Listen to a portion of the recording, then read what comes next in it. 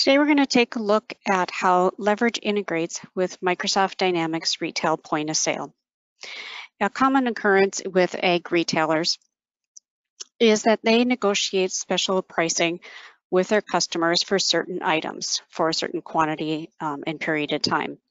Also, they generally receive prepayments on top of that for those agreements, and some of the items require some special licensing in order to purchase. So the first thing is with the special pricing, Dynamics handles that with sales agreements. You would put in a sales agreement for that customer for the item and quantity and the certain price that you want and when that might expire.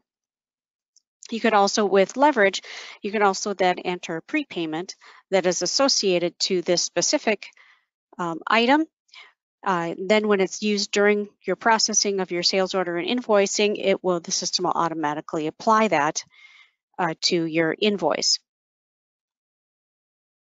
So if we take a look first going to sales orders, Levridge has a counter sale option that you can first bring in your customer. And it's streamlined mainly for those counter sales situations, trying to get rid of all of the noise and extra options that are on a typical sales order. So here, if we put in a quantity specifically for an item that we have contracted with that customer, when we save this item, Levridge goes in and pulls in the sales agreement. It automatically identified that there was a sales agreement for this item and customer, pulled that in, as well as it earmarked the prepayment that was already applied to that agreement. So now if our customer comes in, we want to complete that order in the retail point of sale. Flipped over here to Microsoft Dynamics Retail Point of Sale. You recall the order, either by order number, by customer, however you'd like to bring up that order. The order comes in with the quantity and our rate that we've given it for that quantity. And here from this point, we could go in and add any other items that the customer might have purchased.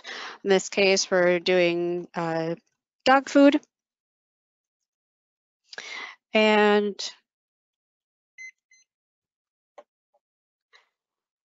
probably some candy bars or some pop that we've added.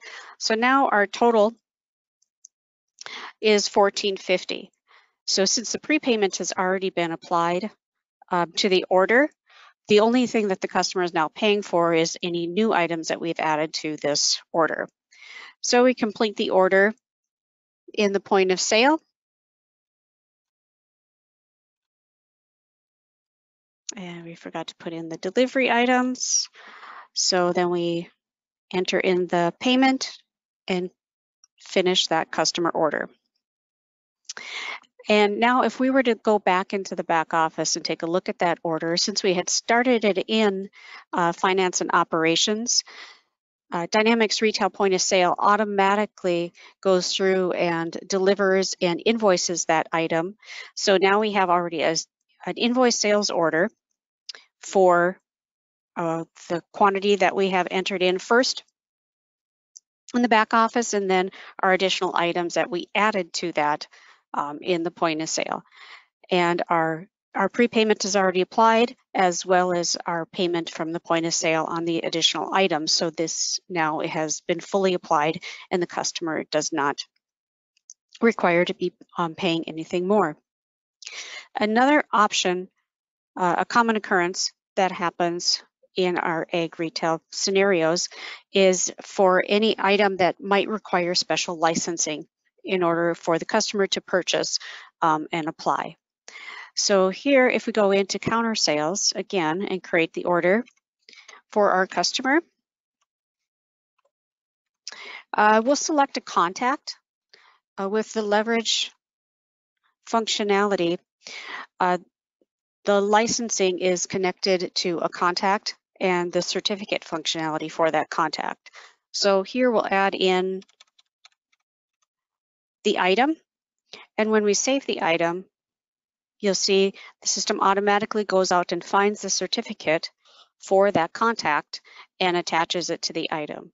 And at this point, then again, we could bring that item up, this order up into the retail point of sale and either add more items to that or finish it out on the point of sale side.